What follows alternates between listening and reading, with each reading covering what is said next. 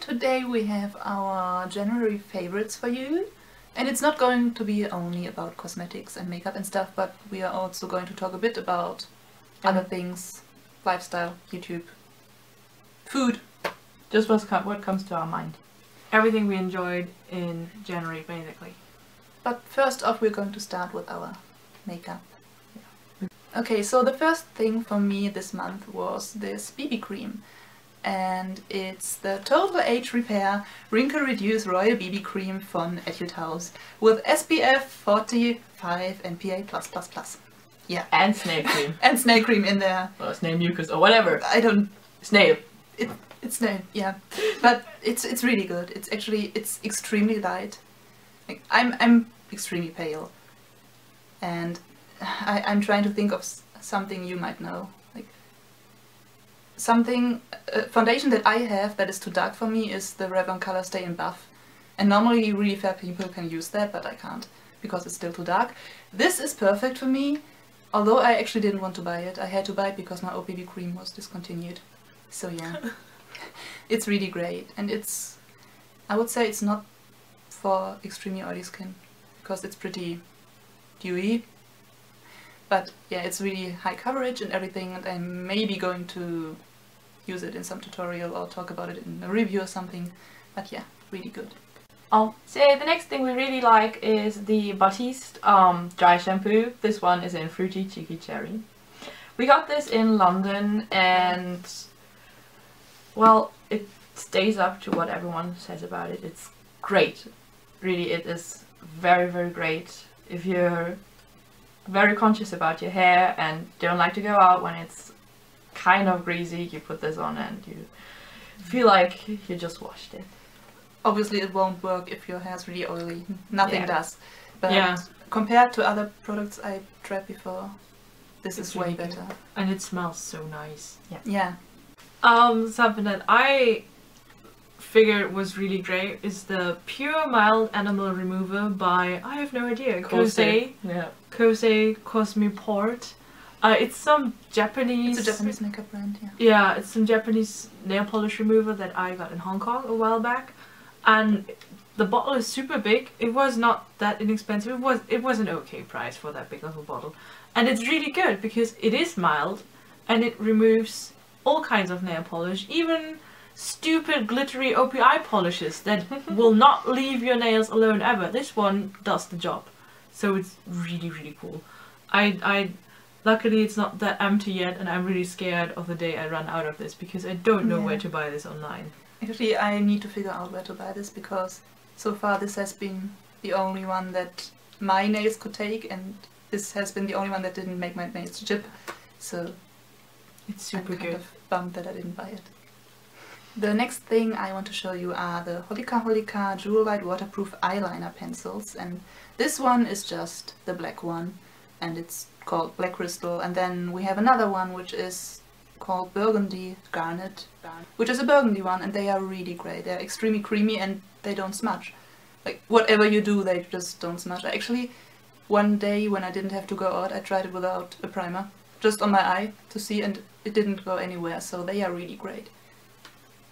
So check them out. And they are really inexpensive as well. Yeah. Something I have been loving through winter, so not only in January, but I wanted to show it anyways, is this sleek palette, which has very autumny colors, but since the weather is still very autumny here, I don't feel bad using it.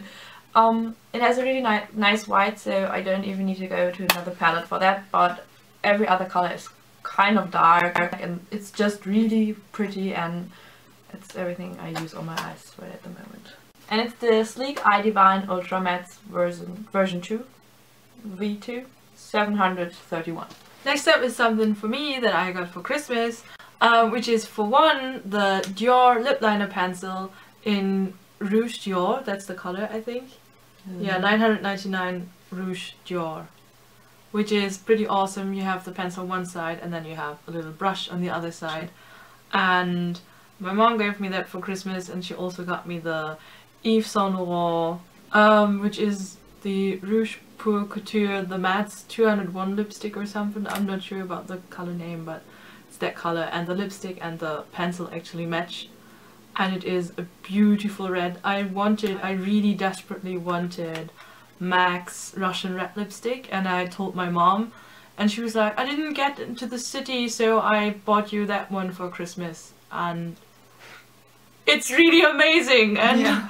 and I was stunned when I got this, and it's so good. It stays on all day, and I mean it fades at some point, but it fades really gracefully, and you can just reapply it, and it's really, really good. Plus the lip liner is awesome as well. So the next thing we have are the Apocalips lip lacquers. Actually, this one isn't Rimmel, those two are Rimmel. We are going to talk about that in a bit. This one is in Eclipse, which is a really, really pretty winey red color. And then we have another one in Celestial, which is a rosy color, and it's actually one of those rosy colors that I can wear as well, because it's not too pink toned or blue toned. It's pink, but not on the bluish side. So, and this one is actually Tempting Red, which is not by Rimmel but by Manhatten, who released their collection shortly after Rimmel did, and the equivalent to that one in Rimmel would be Aurora. Yeah. It basically looks the same. This one is slightly more red, but you can't really tell once you wear it on your lips. So those are great. Those stay on forever. They are pretty drying, but you can't tell that your lips are dry. So that's great, and you can do everything with them. Drink, go on a 3-hour-long concert, sweat, come back, and it will still be on. It's amazing, really. Something else. We did a London haul, and we also got the Apocalips ones there, and we got some of the Kate Moss lipsticks, but the one I've been loving all through January is the 107 one. It's a darkish red but slightly pink, and it's awesome. It's the one I wear the most, I believe, from all the lipsticks I bought when we were in London. And then the last thing for the lips are the Maybeline baby lips, which are super awesome. We have one, or Maren often uses this one, which is just for lip care, basically. And my favorite is Pink Punch, which is the pink. And then I have Cherry Me, which is the reddish one. And it's a really nice kind of red because it's not too opaque, but you can tell that you're wearing something on your lips. Yeah, so. kind of like a tint. Yeah, but in a really moisturizing way. Yeah, they are really nice. They make your lips feel so nice, and they give you just the right amount of color on your lips. So actually, they don't just look pretty, they actually work. yeah, they help really well. They do. Another thing I really like that I don't have here because I didn't bring it with me because I'm stupid is the Dollywink eyeliner in black. You probably all know it. And it's just a felt tip eyeliner, which isn't too hard. It's pretty, how do I Flexible. Flexible, yeah. And it makes really fine lines. It's really perfect for creating your wing. Actually, I'm only using it for creating my wing. I'm not using it all over my eyelid. I'm not just using a powder or something. And then for the wing, it's perfect. The sad thing is that it dries out extremely quickly. I got it in, well, in September, so that it's been a while, but still, it's pretty much dried out by now. So I might have to buy a new one because it's amazing. And that's it for cosmetics. Something else we wanted to talk about are YouTube channels we really enjoyed watching in January. And we kind of liked watching movie-related YouTube channels. So we really enjoyed Everything Wrong With, which is so funny. It's really funny. Yeah. How It Should Have Ended, which are animations, but they're really awesome. so good. And Honest Trailers. We've been loving them ever since we first stumbled upon them, which was last year, but this month was very... We'd like to watch them this month. They kind of came back with Everything Wrong With. Yeah. So yeah, they are pretty awesome.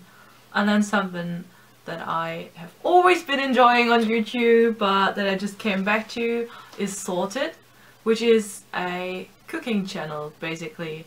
And they have really fun recipes. They give recipes a fun, twist, and they are especially for students. So most of the things they do are cheap, fast, and easy to do. So if you don't know Sorted, definitely check them out. They are amazing, and they are from England, so they have the nicest accents. And they have books out. Yeah, as well. they also have cookbooks. Staying within the food theme, we did enjoy some edibles this month. It's not necessarily food, but something we discovered, and we basically bulk bought are syrups to put into your coffee. This one in particular is gingerbread, which I always wanted to have at home, so now I don't have to go to Starbucks anymore. It saves a lot of money. Yeah. Because I can't tell you how often we went to Starbucks before. Yeah. But And now we basically don't go there anymore. which is good. Which Because is we really want to good. save money for So, summer. Yay! But we also have a bunch of other kinds, so this is basically just A representative.